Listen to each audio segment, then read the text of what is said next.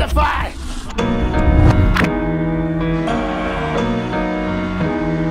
And I wonder, dreams. Good afternoon, people. It's Vusmuzi Wanwilanga. I'm an independent artist, but I work well with people. I've been independent for 5 years. I've got 2 projects out, but I'm not here to talk about that. We're actually here to talk about the No Cold Feet Sneakers for Change campaign. So I'm one of the supporters. Reason being, firstly, it's philanthropy. You always have to give back some way, somehow. So for me, what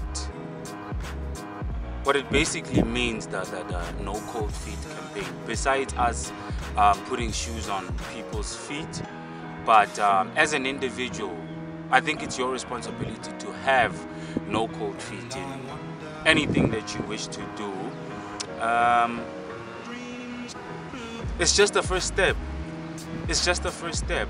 These guys, I've known them for a long time now. When Sneakers for Change started, it was just an idea, but if they had cold feet, then this whole campaign wouldn't even exist.